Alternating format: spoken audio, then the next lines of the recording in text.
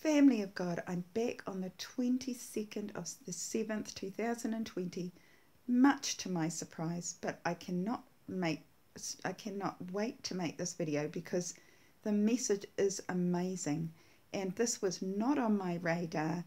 It was a surprise from the Lord last night, and He gave me confirmation this morning. The confirmation was so funny. Our Father in heaven has a wonderful sense of humor, but it was a perfect example, and you will know what I mean in a minute. Our God is so incredible, what He can show us in a small snippet of a moment, and it just speaks absolute volumes. So brothers and sisters, let's begin. This is all about those of us in the body of Christ that feel like somehow we just don't fit in. Or maybe we go along to church and we feel like we are second rate, that we're nowhere near as holy as others there. Or maybe we just don't feel like we can ever meet the rules and regulations and the level of holiness that others exhibit. But brothers and sisters, I'm telling you now, our Father in heaven has got a message for us that shows that you are treasured beyond measure and that you are fully fledged citizens of heaven and that you are loved, and He sees beyond the veil of superficiality to the heart of the matter. So I'm excited about this video because it's such a wonderful, wonderful story that He's telling us. The reason I'm showing you this picture is the first vision I had before I was given anything else was of a house that was already set up, brothers and sisters. The house looked orderly, but somebody was walking through it with something in their arms. I couldn't actually see what it was, but I felt that they were moving into a house that was already set up. And I think the Lord is, when you see the rest of this story that He has for us, you will see the message in this. But what the Lord is showing us is that He is speaking to people who are new Christians that are moving into the house of God, who have become new citizens of heaven, and they might feel a little bit out of place. And He's telling you, no, you are not out of place. You are treasured beyond measure. Now, the next thing that the Lord gave me last night was a verse. It was just a scripture given to me in my heart, and I wrote it down in the dark. And I wrote down Isaiah 3:56. But the verse was actually Isaiah 56:3. But even that little maybe mistake made has incredible importance in this story, and I'll explain why. There's quite a few twists and turns in this, and I really encourage you to go through to the end, because our God is incredible, and the things He showed me were just amazing. Don't give up at the start of this, because I just want to surprise you with some amazing things. So this is Isaiah 56 verse 3, and it is, "Do not let the son of the foreigner who has joined himself to the Lord speak, saying," "The Lord has utterly separated me from His people. Nor let the eunuch say, Here I am, a dry tree." Just before we go on and study that scripture and the ones around it, I just want to read what a eunuch is. So a eunuch is a man who has been castrated, especially in the past, one employed to guard the woman's living areas at an oriental court. And you can see underneath it says the other meaning is an ineffectual person. And they've given an example, a nation of political eunuchs. In other words, a nation of people that are ineffectual in their politics. So, brothers and sisters, just remembering a eunuch was known to be an ineffectual person. Doesn't that sound like a terrible label for anybody, to be thought of as ineffectual? And that's why this message is all about those who are new to the body of Christ, or who feel they are ineffectual and not important. Just going back to the verse he actually gave us, which was Isaiah 56:3. Do not let the son of the foreigner, or the new person, who has joined himself to the Lord, a new Christian maybe, speak, saying, sorry, I have to do this, the Lord has utterly separated me from his people. Nor let the eunuch, the ineffectual person, say, here I am, just a dry tree. The Lord said at the beginning of verse 3, do not let these people say these things. They are not ineffectual. They are not unimportant. Okay, just reading on from verse 4. What does the Lord say to the eunuchs?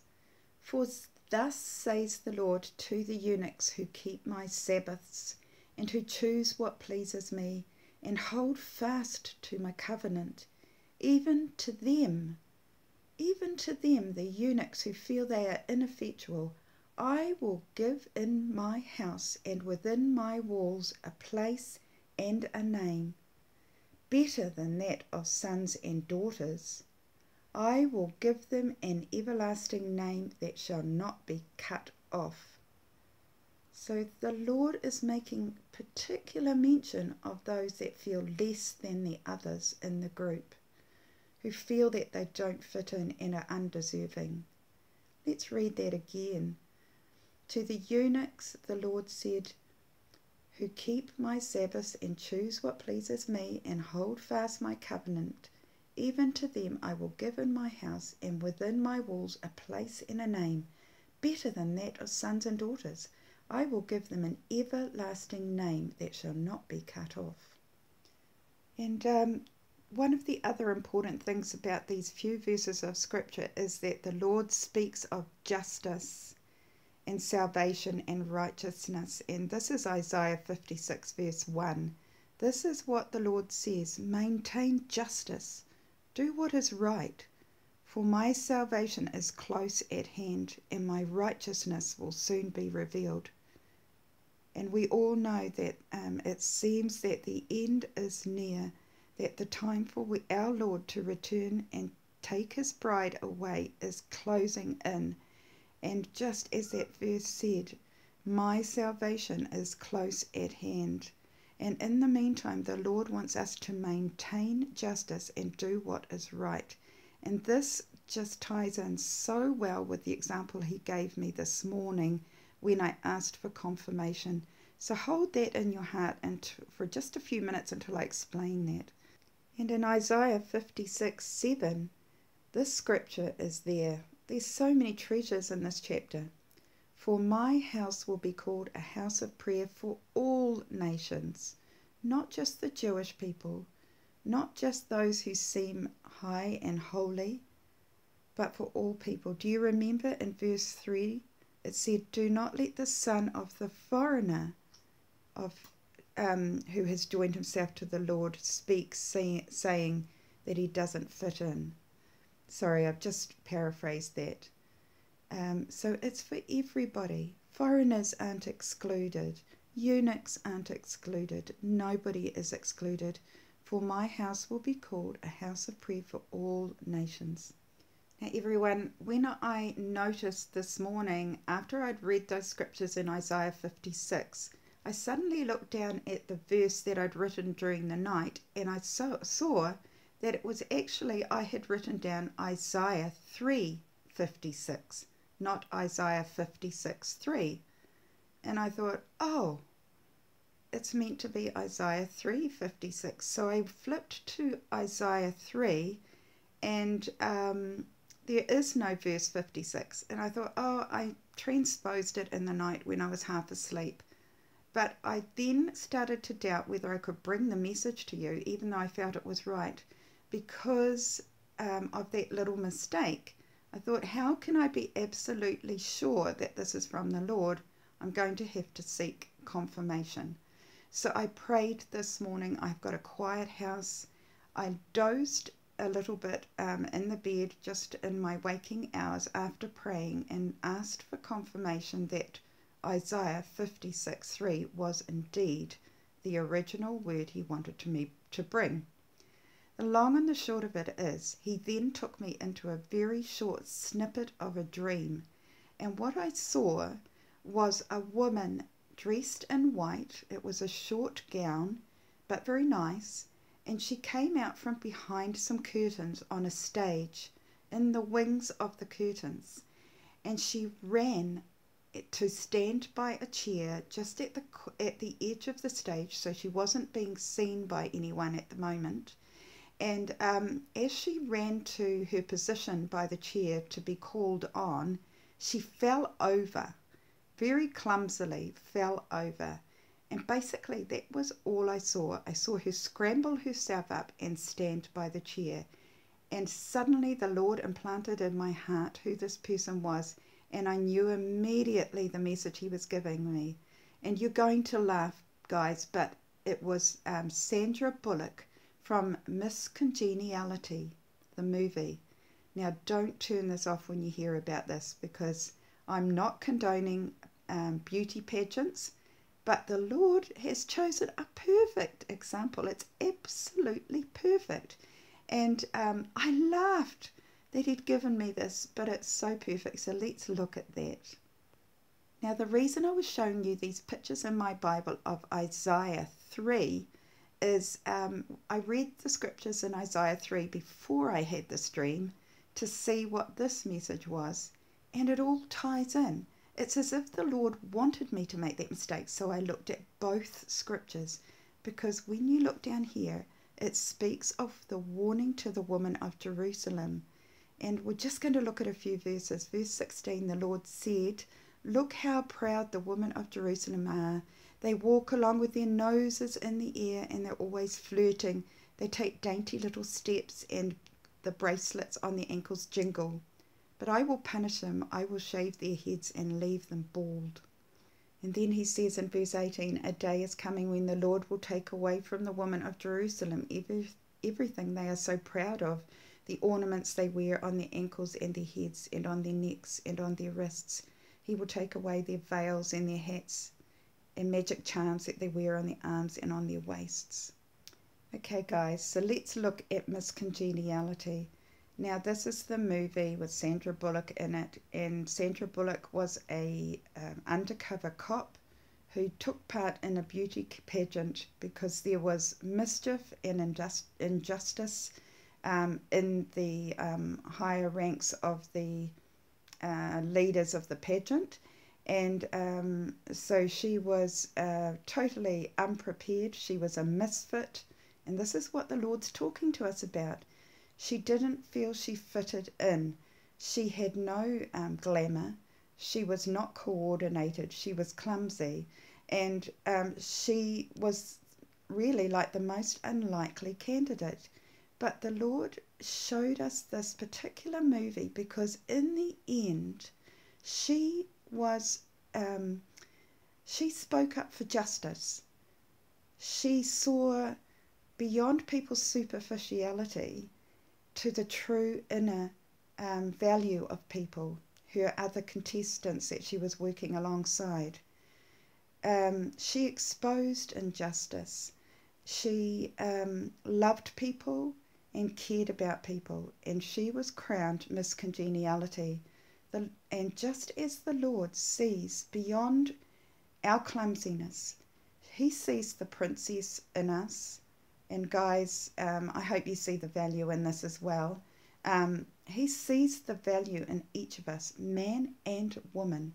We might feel we don't fit in, but he sees our heart and he knows that we have so much value and we are treasures to him. We are the brides of Christ. And so I'm just going to show you a few very quick snippets from the movie. Special Agent Gracie Hart is as tough as nails. She's got a lot of range. And she's completely unpolished. So as I said before, that Miss Congeniality, she was an undercover cop. So her name was Gracie, and that was what just the little snippet I showed you at the beginning was that she was very uncoordinated, very clumsy, and seemed like an unlikely beauty pageant contestant. Okay. What are you going to do to my teeth? Hopefully remove the beer stains and steak residue. I get some Novocaine? It's only a cleaning. No, I'm talking about Sweeney Todd back here. What are you doing? Your hairline should make a statement. As long as it doesn't say thank you very much for the Country Music Award. Ow! Here, you'll be lucky if I can get it untangled. No mercy. Can I borrow that drill? Attention. Attention.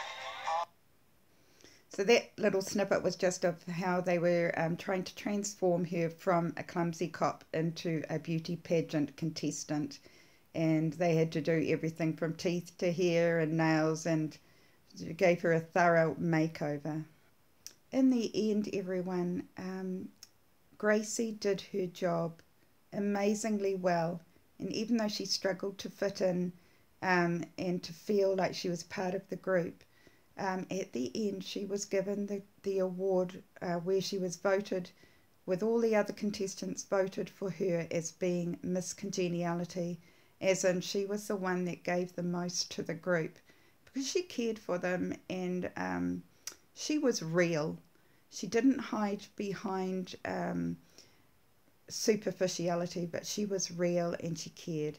And brothers and sisters, just as we feel raw, we feel undeserving at times, we don't feel holy enough to be the bride of Christ, He sees the treasure within. That's what I'm trying to say. And we are his true bride, male and female. And that's what the story is all about. And I think if you watched that movie, you would just see so many hidden treasures in that story. But this is what the Lord is saying in that verse in Isaiah 53, verse 6 was... Oh, sorry, is that right? Sorry, just a minute. Sorry, guys, Isaiah 56, verse 3. It doesn't matter if you are a foreigner. It doesn't matter if you are a eunuch, somebody that people look down upon.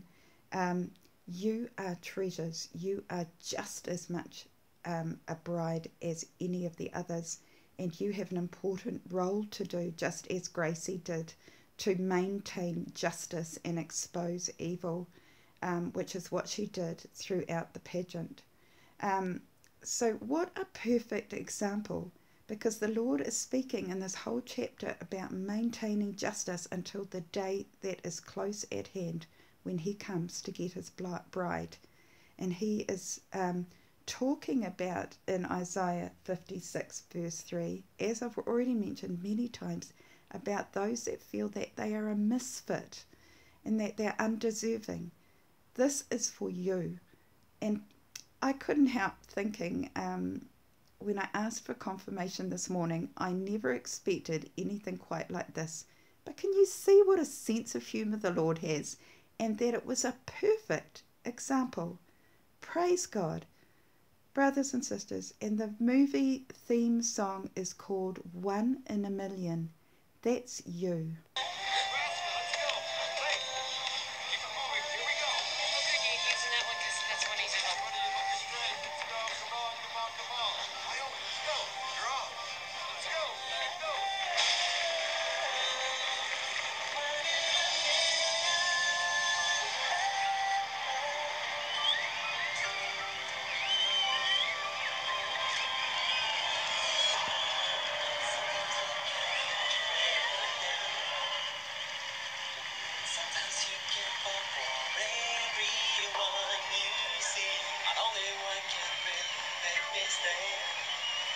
Sign from the sky said to me,